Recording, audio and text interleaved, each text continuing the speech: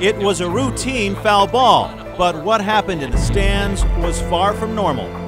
He was trying to react to catch the foul ball. Whoa! Oh my goodness, pray that he's okay. Oh dear God. But he leaned too far, falling 30 feet onto the fans below him. Everybody just kind of stared and watched as it happened. That was jarring. Say a prayer, folks, and pray quickly. Now, that fan is recovering from the foul ball fall. Pretty scary. She wasn't born anorexic, but nowadays she suffers. It is a disorder that has been associated with prominent Hollywood stars like the Olsen twins, Nicole Richie, and Lindsay Lohan. The destructive pattern may have led to the early death of Brittany Murphy and earned these women national attention. Eating disorders, and now groups all over the country are applauding what can be a life-ending disorder, saying, go for it. An alcoholic, praying to a God she never believed in to stop.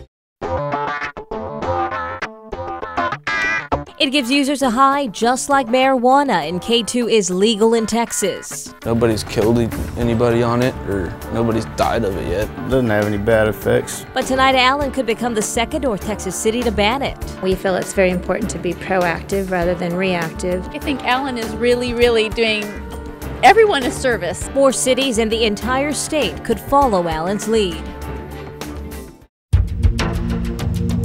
Drunk drivers led to more than 1,200 deaths in Texas last year. The state leads the nation. We're #1 for drunk driving fatalities.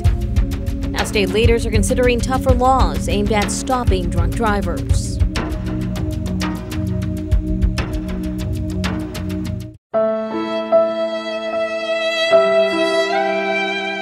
It was a Father's Day tragedy. 3 dads gone, one of them a killer who left families and a community shattered. Today, the Lancaster Police Department and others said goodbye to one of the men killed last weekend, one of their own, Officer Craig Shaw. I don't care what other moms do. Working moms have their hands full. More and more women are taking on the role of sole breadwinner and mother. But what happens when the stress becomes too much and mom's world starts to crumble?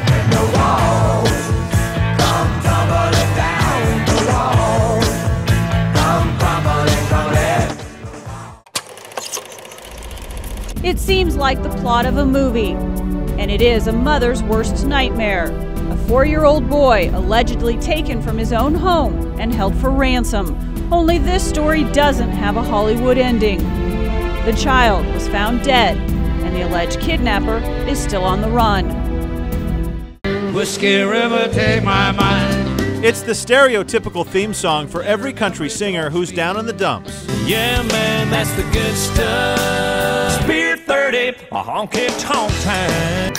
Pop a top again. Drown your sorrows with a beer. But a new study shows an unexpected shift. Now it's teen girls searching for answers at the bottom of the glass.